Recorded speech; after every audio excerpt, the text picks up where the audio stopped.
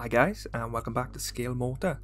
I understand it's been a little bit of a delay since the last video, and I do apologise for that. The reason being is I've had quite a lot on. I've had models to build, but I've also been working again from the office, which does take up quite a bit of time. I'm also 3D printing things, so I've had a few orders to get through. And I'm also kind of struggling with, like, any time I have left over, I sit at the bench and I'm like, I can edit a video or I can carry on building, and it's a bit of a struggle to decide which one to do sometimes. But I realised I've got to get this video out. I had over 100 gigabytes of footage to sort through. A lot of that was the chain set, so there's going to be a separate video dedicated to the chain, the Top Studio chain set. Currently, I'm just showing, this footage will be shown in that next video, so I guess it's going to be part 2B, or not to be. Yeah, so I'm just going to quickly go through this now, and what I'm doing here is I'm just using a bit of solder through the holes in the photoetch sprockets, just to line everything up, just to make sure when we do glue things, it's going to be where it needs to be. So what I'm doing is threading that solder through. This comes with the chain set, and it's used to make the bolts on the nuts for the sprocket itself. So we've threaded that through. We're going to pop a little bit of CA glue on where it's not going to be seen, and we're just going to push that sprocket down along the solder, and then it all lines up nicely. And then we're going to do the same to this backing plate, which I believe is the kind of the mounting bracket, I suppose, or the face of the wheel where the sprocket actually mounts to. And we're using that solder as a guide to push that down and make sure everything seats nicely. And then we can pull our solder out, and there we go. We have one sprocket.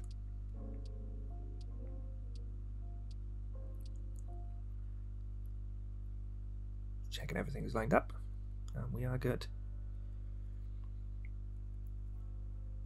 So next up, we're using our solder again, and this is to create the bolts for the sprocket, or the sprocket nuts, because the wheel will have a shaft protruding out, and then the sprocket goes on top, and then you use the nuts to put the sprocket on rather than bolts. And this was just 3 pieces of photoetch. So we've put a little bit of glue on the solder, and then we're just going to slide the photo etch over the top and push it down to that glue, and the glue should hold it in place nicely. I'm just going to go a little bit quick and do the same with the next part. We're hoping that glue hasn't set yet. Just in case, we're going to put another tiny dab of CA glue on. We don't want too much because it can push out the side of the photo etch, and you can lose the shape of the photo etch, and it can just look like a big kind of frosty blob, which is not something we want. Even though it is going to get painted, once the paint hits it, if it is a big frosty blob, you will notice. So we're just doing very small amounts of glue. And then once all the photo etch bits are on the solder, we're just going to post it through the hole.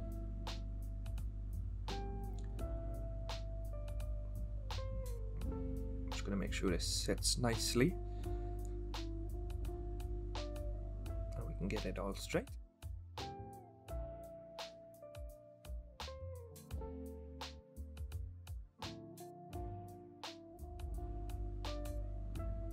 And then again, a tiny dab of CA glue just under where the bolt head would sit. We're just going to pull that through, hold it there for a couple of seconds and make sure we are solid.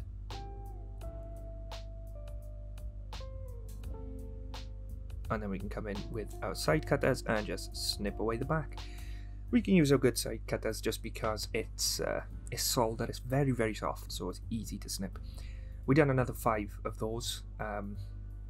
No, we done another 4. Sorry, I didn't show it though because we'd be here forever. And next up, we're going to move into the primer, and we're using the UMP black primer, straight out of the bottle and thinned. Just give it a little test spray there. I've got my sacrificial cutting mat down, and we're just gonna slowly build up the layers. We've got some small bits, so you just want to be a little bit careful. You don't want to flood the parts, and we're just gonna get a nice kind of dusty looking coat over first, just to, you know, make sure we get the coverage we want, and then we're going to go a little heavier. I think I finished up with 3 coats in total. The good thing about this primer, the reason I love it so much, is it is quite forgiving. If you do go on a little bit too thick, that's not a problem. It self-levels really, really nicely. And if you're in a bit of a rush, you can dry it with the airbrush. You can actually watch it dry before your eyes. And this and the gloss black primer that they do, it's good enough to leave as a colour by itself. So I have used it in some places as the final colour.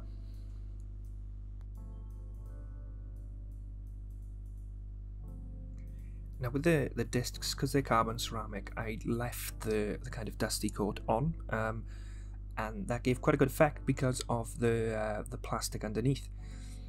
Next up, we are painting a couple of bits and bobs in our X18 semi-gloss black. This is thinned about 60-40 with MLT, Mr. Leveling Thinner. I started off at 50-50 and worked my way up until it, you know, looked nice in the cup, and then sprayed away. And again with this, we're going to slowly build up the coats. It can be a little hard to see going black on black, so just angle your parts to the light, and you'll be able to see the paint hitting it. And there's a difference between the black primer and the semi-gloss black from Tamiya, so you can see a slight difference in the sheen, which will help.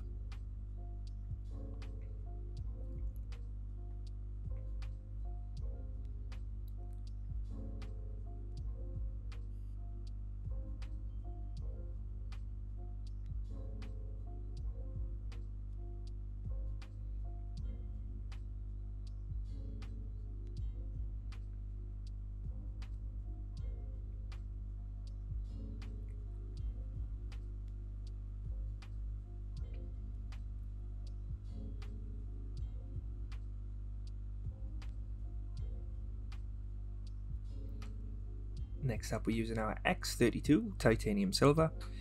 Again, this is an acrylic. I didn't have the LP, unfortunately, but it is thinned with Mr. Leveling Thinner, exactly the same as previous. I think from now on I'm going to try something that I see Paul over at ISM do, and has been recommended by him, is that I'm going to try and use some rapid thinner for the metallic paints I use, because it's supposed to kind of give the metallic particles less time to settle, which gives for a kind of a nice metallic effect.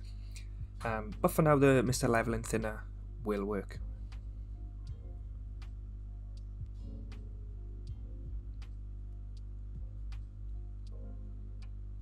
And we're applying this the exact same way we've applied previous paints. A nice kind of thin coat to start off with, and then we'll build it up. And again, I think with all these parts I ended up with 3 coats.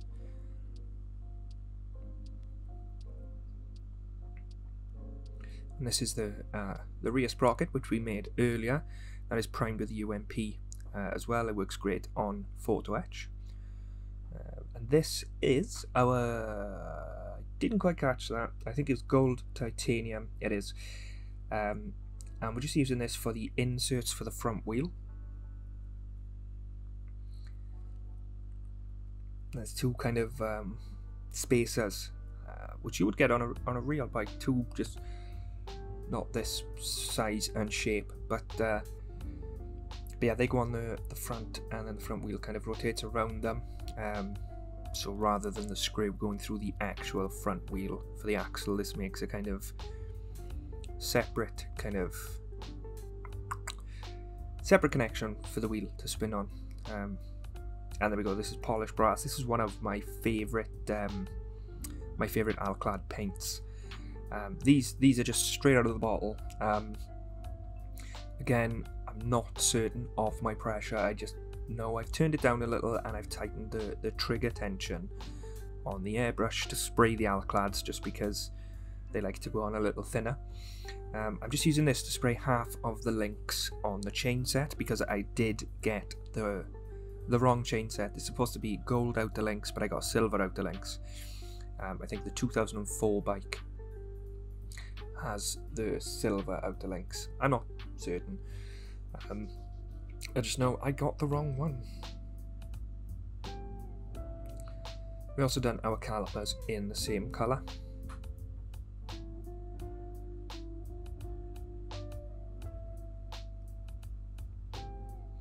One thing I like about alcad paints is you can kind of, depending on the way you apply them, they give a different effect.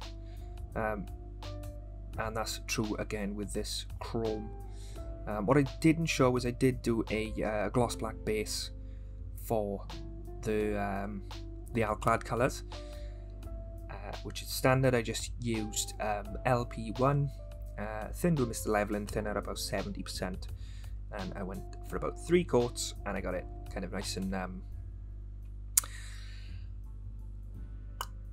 and glossy, sorry, and then we slowly build up the alcad over the top, and this is like I said, alcad chrome, and we apply this very thinly and slowly build it up.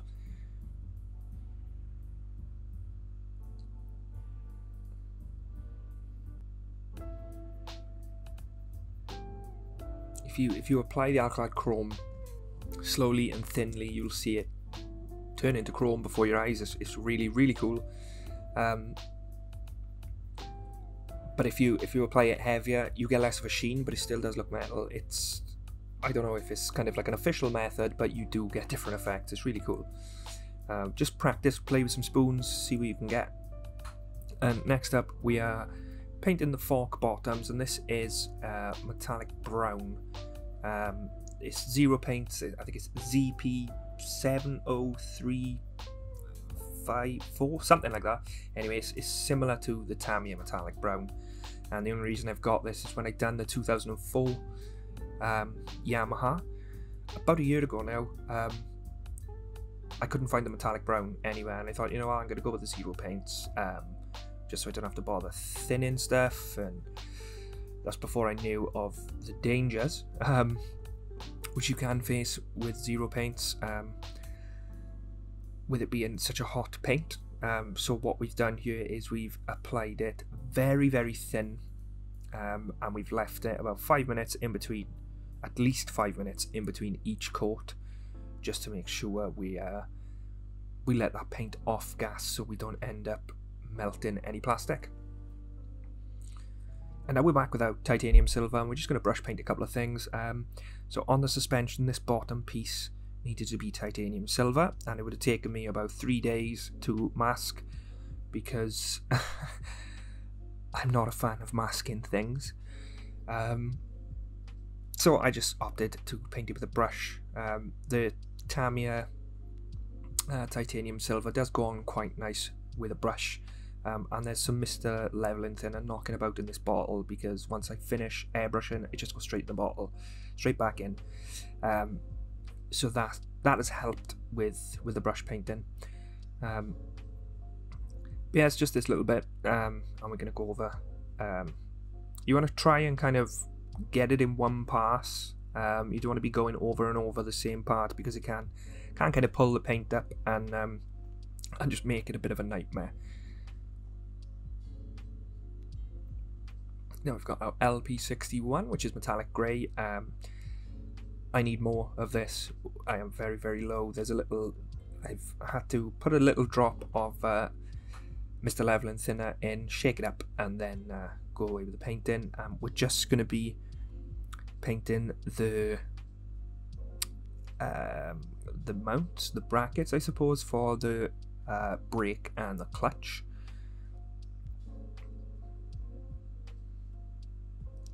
A couple of bits and bobs to do off camera, apologies for that.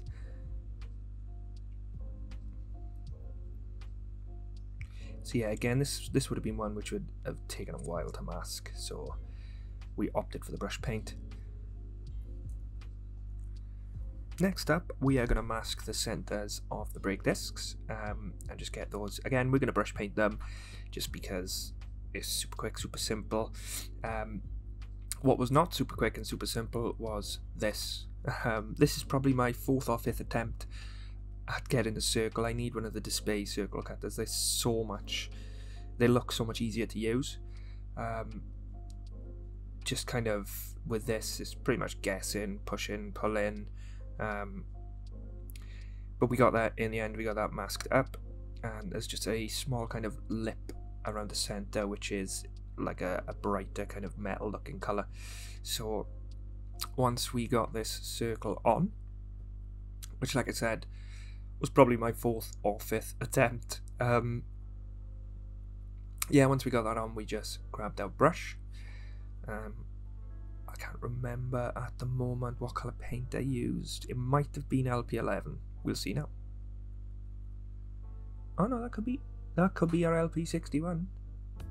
I think it is our no, that's rather bright. That was either LP61 or LP11 silver. I'll have to go back and double check.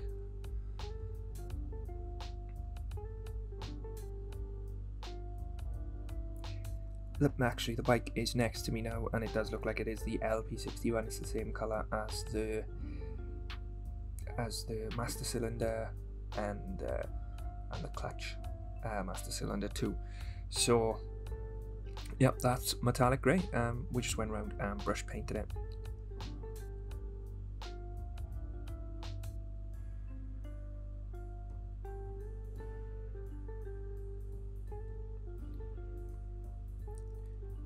We treated both discs to the same treatment.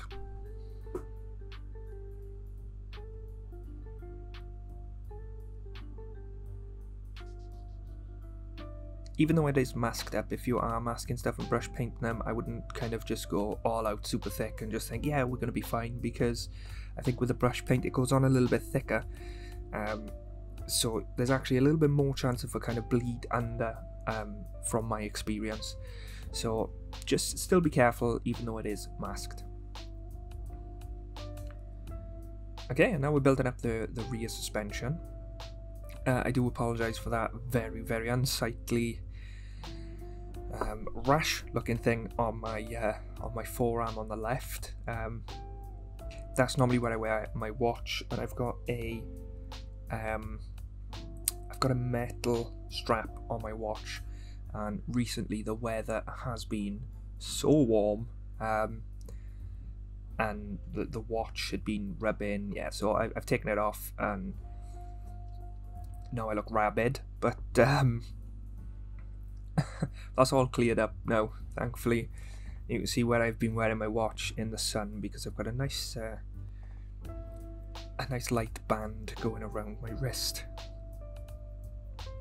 But yeah, we're just following the instructions to put together that rear shock. Super simple to go together. The spring came with the front fork set, so it was pre-painted, so we didn't need to print our own. Just making sure everything goes in, and then we're going to grab out our Tamiya black panel liner, and we're just going to do a little bit of panel lining up, and then the bike magically disappears. We're going to do a little bit of panel lining on our rear shock. I haven't gone for too much panel lining on this whole kind of build, just because, I mean, the bikes will get dirty, but that's after use. Normally when you look at these MotoGP bikes, they are really clean, so, and you know, there's not old parts on them, they're replaced often and upgraded or rebuilt, so I haven't gone for much kind of grubbiness, or I haven't gone for any grubbiness really, but yeah, there's not too much panel lining.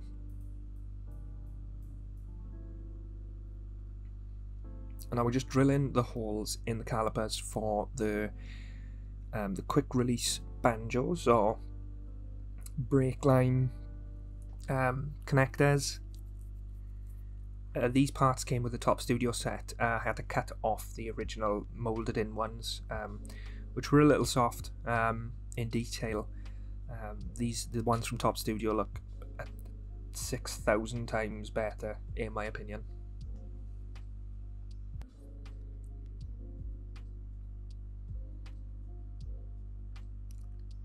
The same goes on both calipers. Just chop them off and drill I think it was a 0.5mm hole where the calipers connect. Not the caliper, sorry, the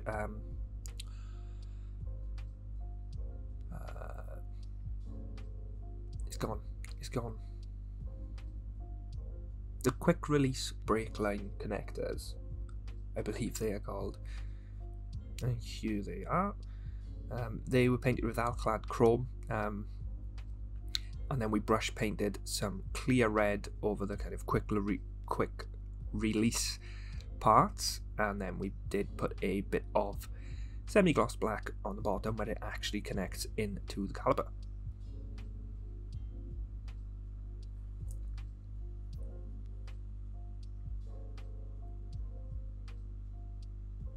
Take your time doing this. You don't want to force it in because these are cast resin. They can be a little brittle, as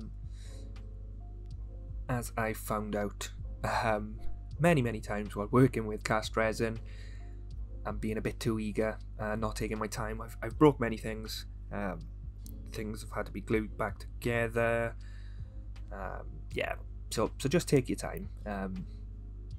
If it doesn't, if you haven't drilled your hole big enough, don't try and force it in. Just go re-drill the hole or ream it out or something, and then it's better for it to be a little loose than be a little tight and you break it trying to put it in. Now, after all those double entendres, we're just gonna move. Oh no, there's more. So now I'm just screwing the bottom in. This is the bottom of the suspension. There's just a couple of screws as per the instructions. If I wanted to go all out, what I probably would have done is these screws, I would have not used them, and I would have got some rod, some brass rod or some aluminium rod, and just use that in place, and then maybe put a PE bolt head on top. But they are kind of out of the way on the finished models. You can't really see them unless you're looking for them. And with the bottom screws being black and the bottom of the frame being black, it does kind of mask them quite well. So now we are sticking some things to the rear wheel first. Sorry, this is the front wheel. We've got our front discs. There were just little tiny bits of PE going all the way around, which are meant to simulate the rivets which hold the outer ceramic part, the carbon ceramic part of the disc onto the disc carrier, I suppose, the metal part in the middle which actually connects to the wheel. There's only one way these can go on, so just keep an eye out for the little locator pin, and you can pop them in. They can go on either side, but you don't want to kind of miss the locator pin because one side will be higher than the other, and then your wheel's not going to go on. Or if it does go on, you've got to turn the wheel and the disc will just fall off and shatter. Okay, so there we go. We've just popped in those inserts, and then what I do here is I put the wheel in, and then realise that I'm going to have to take that wheel off later on because there's some photo etch to add to the bottom, and a couple of other things to add. But again, this is just done with the screw from the Tamiya kit. There's a couple of little like detail bits I wanted to add. I haven't decided yet, but on one side of these bottoms of the forks, there's a molded in nut, the wheel nut for the axle, and I'm either going to paint that silver or I'm going to chop it off and replace it with a cast resin piece that came with the Top Studio set. I haven't decided yet, just because the bit that come with the top studio set looks a little big. And we'll take a look, and I'll think that through. Just tighten it up. You don't want to go too tight because your wheel's not going to move, and you could break bits further up. But there we go. We've got a nice spinning wheel. Wheelie good.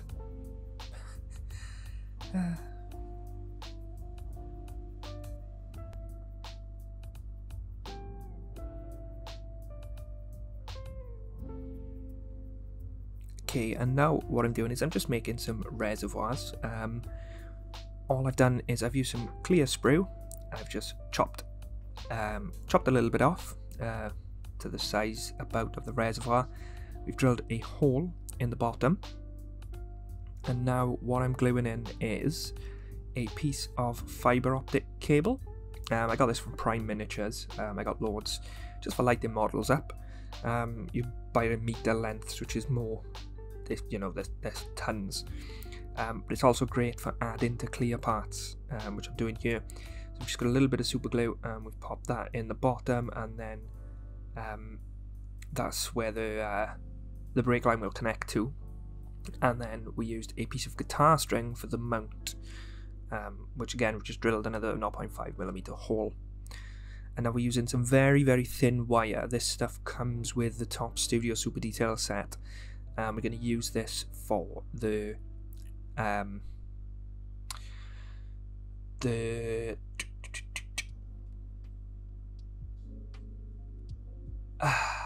lock wire on the grips. Sorry, I struggled with that there. But essentially this is just a bit of wire that's wrapped around the grips and twisted, and on the real bike what it will do is it will stop the grips from moving or being pulled off. And again, it's just super thin wire. We're just gonna fold it around the grip and then kind of wrap it around itself, just twist it off, and then just snip the excess off with our side cutters. And there's 2 on each grip, and we want to kind of make sure that the tail, or the bit we snip off, is underneath. Not just because it's out of the way and you're not going to see it, but on the real bike, when they're gripping on, if it's on top, it's going to be digging into their hand. So with it underneath, their hand will miss that tail and it's not going to get any kind of digging it in. So we've also drilled some little holes in the bottom of the fork legs, where there were little protrusions to connect the calipers on, because the Top Studio Super Detail set does come with these turned metal caliper spacers. And again, we're just drilling a little hole we test fitted, and then we popped a little bit of our CA in, and then we're just going to connect our caliper spacers in there. Be careful when you're drilling the holes. You want to try and get them dead center. Once you snip off the molded in pieces, you'll be left with a little dot, so you can use that as a guide for your drilling. I suggest drilling a small hole first and try and get that in the center, and then drill the normal size, or the size you need. And here we go, we're just putting together the front fork set from the Tamiya. This is a aftermarket set. Easy to go together. You just slip the sleeve on and then slip the actual fork leg on. And what we've done here is we've snipped off the connector points on the grips and the master cylinders. We've drilled a little hole and we've put in some guitar wire. And then we're going to use this green tube from Zero, from Hero Boy. We're using that to replicate the brake fluid in the lines. I may paint a clear green on the actual reservoirs. I haven't decided yet. I'm gonna have to look at more reference photos, because I'm not sure if it can be seen through the reservoir or if the green is actually just the colour of the tube. but we'll take a look at that, and we'll button up any little details like that before we put the fairings on. I haven't decided yet if I'm going to display this with the fairings off. I think I will, because quite a bit of work has gone into the underneath under the fairings, so I'm just going to make sure that you know, if I don't display with the fairings off, I want to take a lot of photos before I do put the fairings on.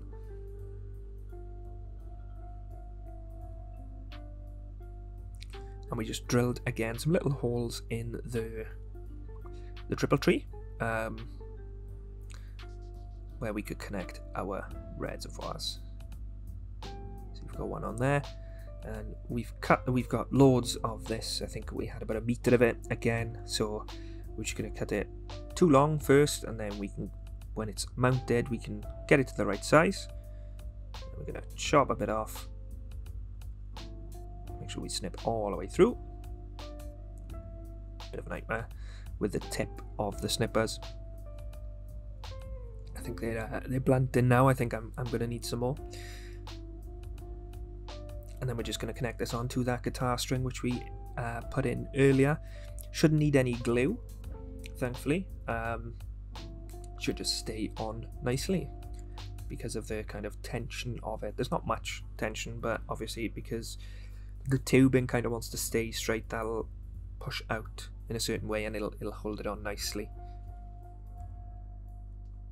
So now we've got the back wheel, which is going to be connecting a few little bits and bobs. First up, we've got our rear brake disc, which is just 2 pieces of PE. I haven't got that on film. I had a couple of issues with my camera, which I have been having a lot recently.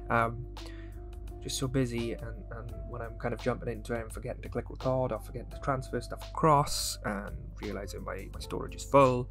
But anyway, it's just super simple, just 2 pieces of PE you stick together. Now we were putting on our sprocket, which we built earlier, the rear sprocket, and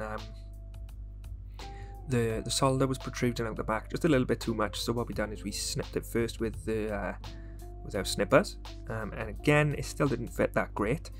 So we come in with the Tamiya basic files, and we just filed away any other protrusions.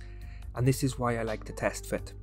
Test fit. If it doesn't fit, remove something, then test fit again to make sure it fits. Don't just trust your work, because if I put some glue on there, that would have been stuck. If I tried to pull it off, I would have bent something, pulled some paint off, or you know, I would have broke something 100%.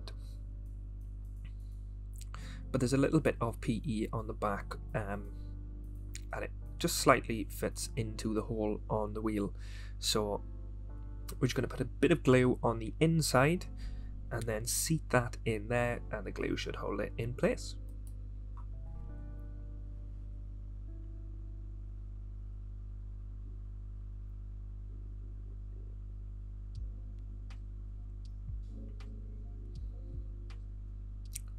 Lovely jubbly. Then it was super simple, just slot it in, and now what we're doing is we've drilled a hole and we're just making it bigger, and this is for our front sprocket. I'll go over this in more detail in the next video, which should be up in a couple of days, because I've got everything recorded. I've got it all done. I just need to voice over it and export it, so it shouldn't be too long. But here, the front sprocket is just 2 pieces of PE stuck together with a metal shaft in the middle, and another piece of PE glued onto the top of that metal shaft so it doesn't push all the way through the sprocket. Now I did have a problem when I was connecting the chain. I was pushing down on this center piece, this shaft, to get it to stay still so it didn't pull out. This shaft isn't glued in, otherwise the wheel wouldn't turn. So I was pushing down and I pushed it into the engine. So I had to use a screw in the end, which I had left over from the MP44 kit, because I used the super detail set. I didn't use the screw to keep the wheels on, so I used that screw, which is what you'll see later on in the video. And again, I'll go through this in the next video. But now every time I pick the bike up and move it around, I can hear that shaft tinkering around inside the engine, which is really annoying. Now my model has turned into some sort of maraca, but it's alright. We got it on in the end. And now I'm just connecting the two ends of the top studio chain together. This is really fiddly, and there are a couple of ways you can do it. I've got the chain on. Pretty much at this point I was complete, until I realised that it just seemed maybe one link too long, which you'll see. It seems kind of baggy, which in hindsight I probably should have left it, because when it came to, I thought, you know what, no, I'm going to take that link out, and I did make a couple of mistakes. I did have to reconnect the chain to itself in a few different places, and now it is super duper tight. Again, I'll go over this more in depth in the next video.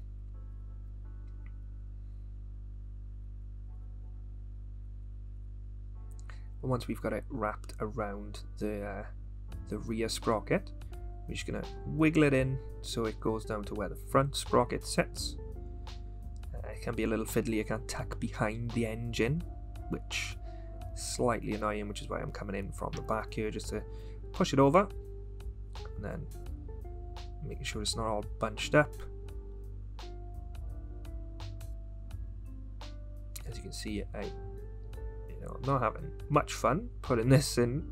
I do really enjoy building the chains. The one I done on the Honda RC213V did come out a lot better than this. Not sure why, but the roller pins just seem a little different. Anyway, I'm just going to get that front chain where it needs to go, and then we just pop the front sprocket in, wrapped the chain around the front sprocket, and then you can see we've got a moving chain, but it is a little loose. And you see where I'm pushing down on that center shaft now. That is what I was doing when I had the problem which turned the bike into a maraca. That's what I was doing, just to kind of get it tight and hold it into place.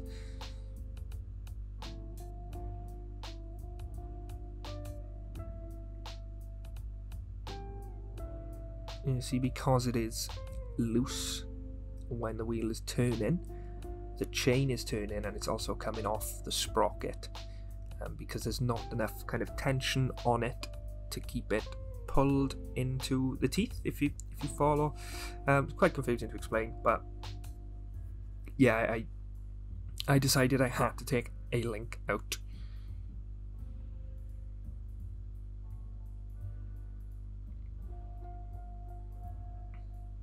But again, like I said, I'll go over all that in more depth in my next video.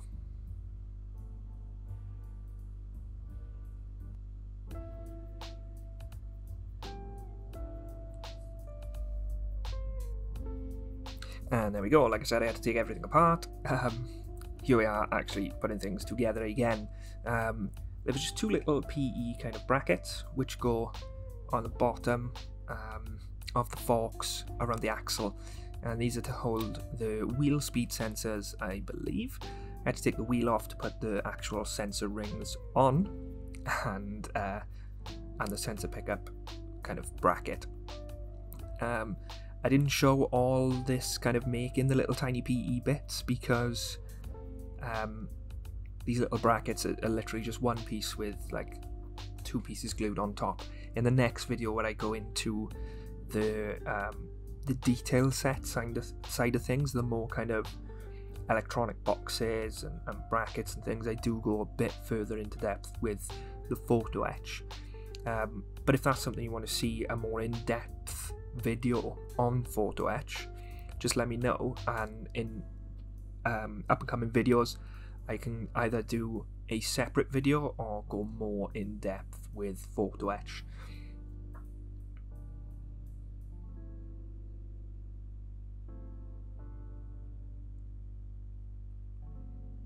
So we are pretty much very close to the end here. Like I said, yeah, just a couple of little bits and bobs, little photo etch bits to add, and then we got that wheel on. What we're also going to do now is I'm just going to add the calipers on. So they painted, they have the quick release banjos added in, and we've got our spacers on the fork bottoms. So again, what we're going to do is test fit as always, just to make sure it does fit. There we go. Just lining it up there. It can be a bit of a nightmare to do it this way, but it can also be a bit of a nightmare to put the wheel on after putting the calipers on. So I'm just gonna grip the caliper in a way that I can without impeding the fit.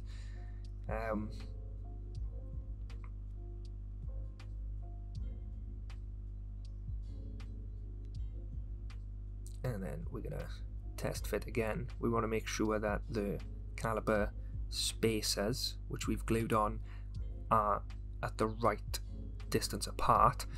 Otherwise that caliper's not going to go on.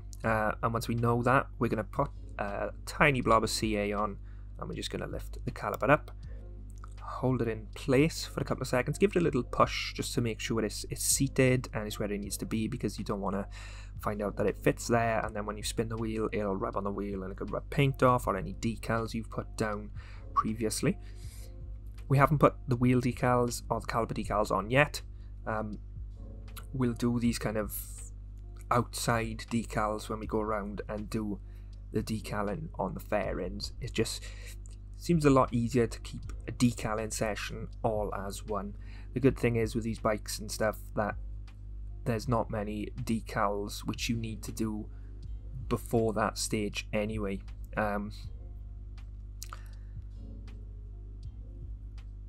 Yeah, and there's no kind of rim tape going all the way around the rim like a red line or anything, which is why I thought I'd just do it later, because that way the wheels are on, everything's there, and because I don't need to put that rim tape on, I don't need to turn the wheels or take the wheels off. So yeah, we'll do that all at a later date. You can see I had a bit of an issue fitting them, but then they got on, and there we are. That's kind of where we're at now. So there you can see we got it up on both wheels. It's going to be a couple of photos. Like I said earlier, I've been really enjoying this, and I've been kind of struggling between, shall I edit a video, shall I record more, or shall I just build? And building has been taking the cake recently, but I have been recording at the same time, so I've got lots of footage, and again the next part of this build I think might be split into two again, because there was a lot of carbon fibre decaling to go. But yeah, if you've enjoyed this as much as I've enjoyed building it, you know the standard: like, comment and subscribe.